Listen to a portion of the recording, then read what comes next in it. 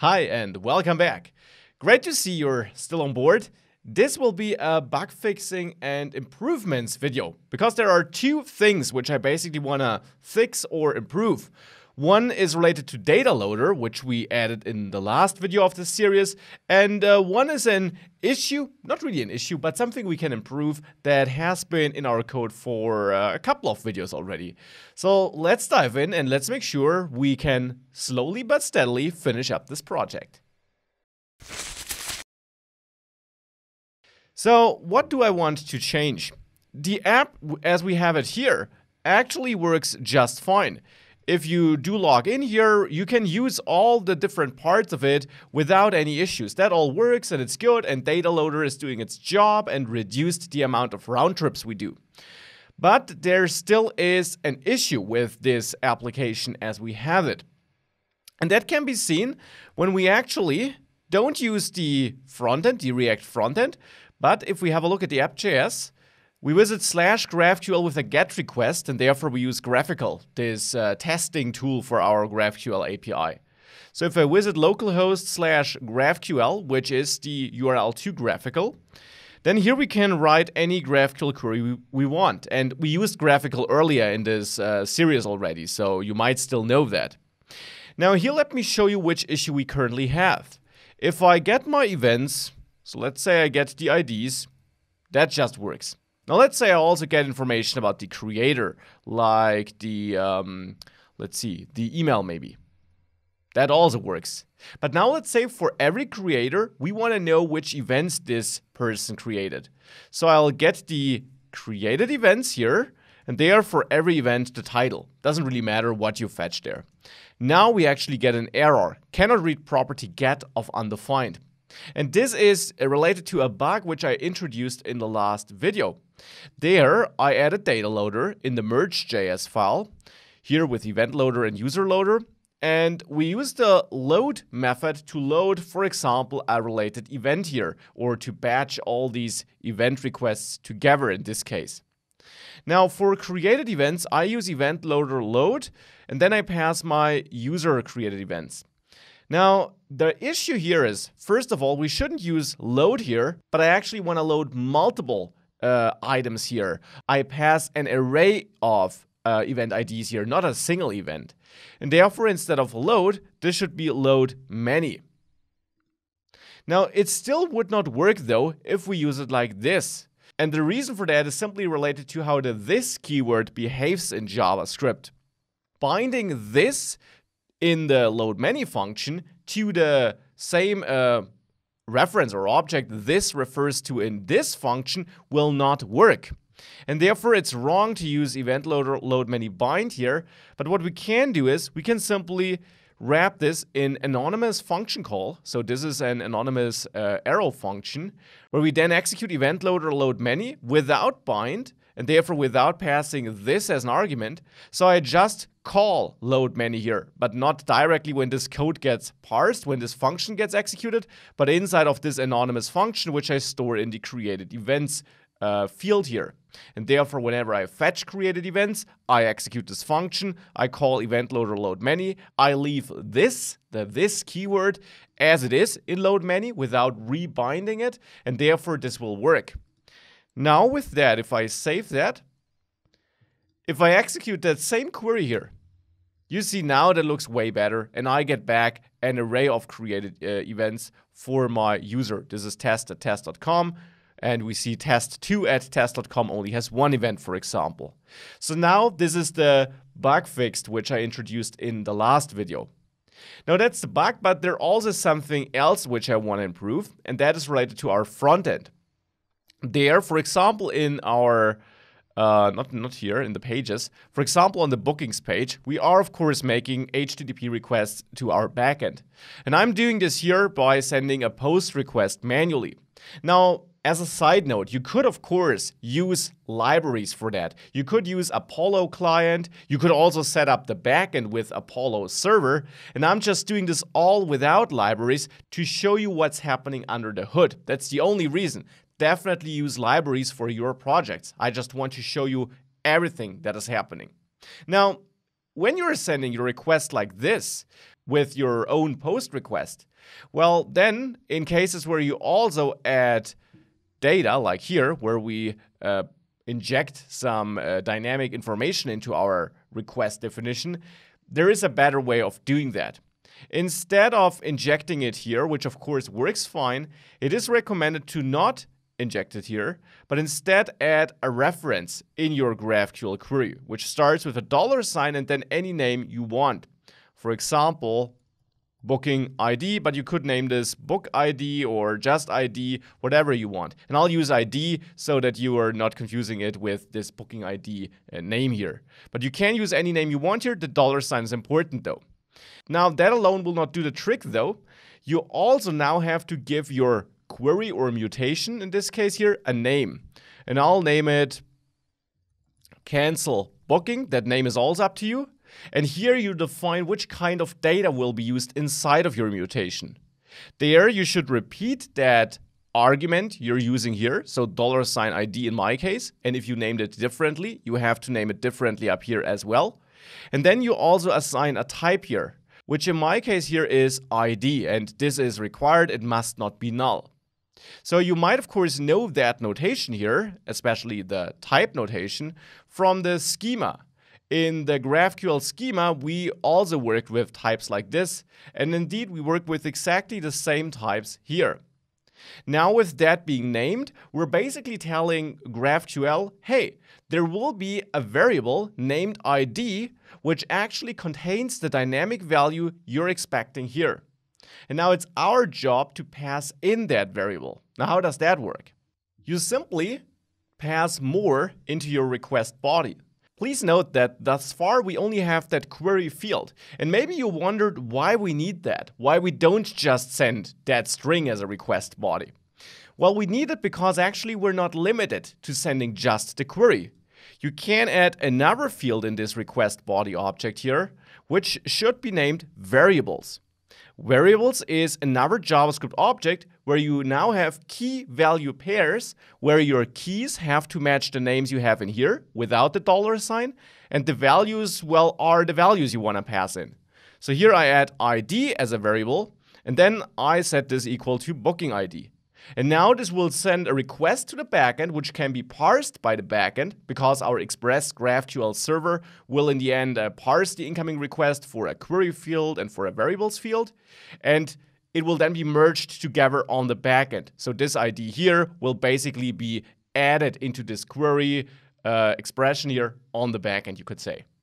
So therefore now if I save this, we should still be able to cancel a booking. If I do quickly log in again, go to bookings and I click cancel here. That looks good. It is gone. And if I log back in just to check, yeah, it really is gone. So canceling still works. And this is how you can add variables, or how you should add variables. So any dynamic values into your GraphQL queries. So let's have a look at our queries we have. Here for fetching bookings, I'm not passing any dynamic data, so no need to add variables here. And therefore, I think we're done with the bookings. But of course, we got more variables here in off.js, for example. When I do log in, you see here we got email and password. Well, we should replace that, for example, with $email and with $password. Please also note that I removed the quotation marks. You don't need them anymore when using this syntax.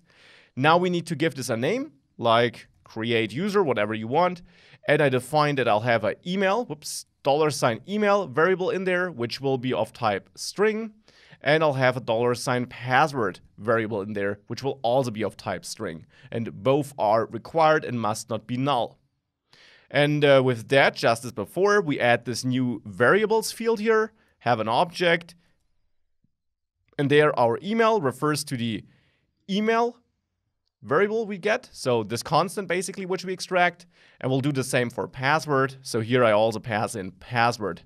And now just to make sure this is not confusing, email here in front of the colon has to match the name you chose here in your GraphQL query, so with the $sign, but down there without the $sign. And email on the right side of that colon, that simply refers to the value we want to pass in, which here is our email constant. It's the same for password with the password constant. So now we have that query using our variables. Now for creating a user, for logging in, excuse me, it's the same. Now this is a query, not a mutation, but still you can give it a name. And there I want to have an email, which is of type string and a required string. I'll also have a password, which is also a required string. And then here we use $email, and here we use $password. And just as before, we should now add our variables object and set email to email and password to password. So essentially the same we did for logging in. Now we got that create user and login query adjusted. Let's quickly give it a try as this reloads. Let's try logging in. That looks good. And if I log out here and I authenticate again, and this time I try to create a new user with testfree@test.com. Now I'm getting an error here actually. Let's quickly see what's wrong here. User exists already. Well, okay, now let's try email that shouldn't exist. Yeah, that looks better. I got back a response that indicates that this succeeded, and therefore now if I switch to log in, I can log in with that data. So this now works. Let's see what else we can change. That of course would be in the events.js file. And in here, for fetching events, we leave that as it is because we're not passing in any dynamic data. But up here, we got a query, a mutation for creating an event where we do pass in dynamic data. So here we have a title, a description, a price, and a date.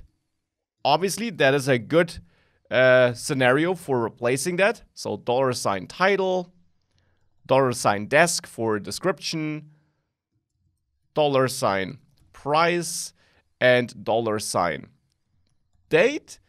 And with that changed here in the query string, let's give this mutation a name, create event for example, and let's set up our data in there. So we got $title, and that should be a string. $desk should definitely also be a string, and both must not be null. Now for price and date, in case you're not sure, you can always check the schema. And there you see that for create event, we are expecting event input, and event input has a price, which is a float, and date, which is a string. So we should use these exact same types here. So $price will be a float here, a non-null float. And then here date is a string, also not null. And as before, now we just have to add our variables field here, an object where I set the title equal to title. And with the title on the right side of the colon, I'm referring to my title constant I'm extracting here. And I'll do the same for price, date, and description. So desk. And here it should be desk because here I'm referring to the name I set up there in my query string. Desk will refer to description here.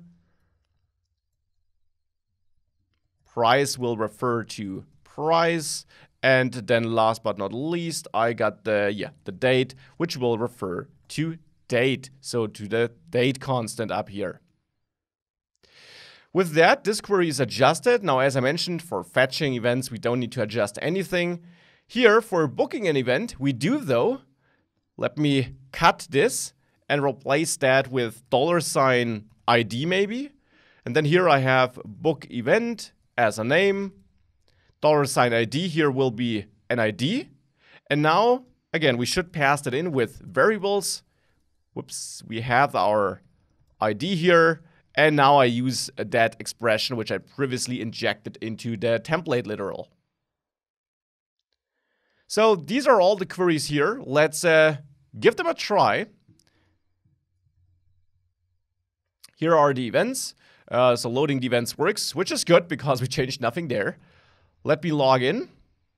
And now let me try to book this event here. I think it works. It's the snow walk, and we do see it here indeed. Canceling also still works. Let's try creating a new event. Does this work for 199? Let's pick a date here. This one, 14/20. It should work, and confirm this. And this looks pretty good to me. Here is it. Does this work? Let's reload. It's still there. We can view the details. And of course, now we can also try to book that with another user. So let's sign in with that user. And let's book our newly created event here. And we see it here under bookings. So that looks pretty good to me. This is the other refinement I wanted to add here. Now, obviously, you can refine way more on this app, especially here in the front end. You could add logic to store the token and check its validity when the app restarts to keep the user logged in. You can show more helpful error messages when you're trying to create a user which exists already. And these are all things you can definitely do, but they're not really what I want to focus on here in this series, because it's not so much about React, but more about this basic GraphQL API we built. And therefore, we're almost done. Now, what's missing is, of course, the charts I promised to you. And for that, we will work towards that goal in the next videos. Hopefully, see you there, and I hope you liked the series thus far. Bye.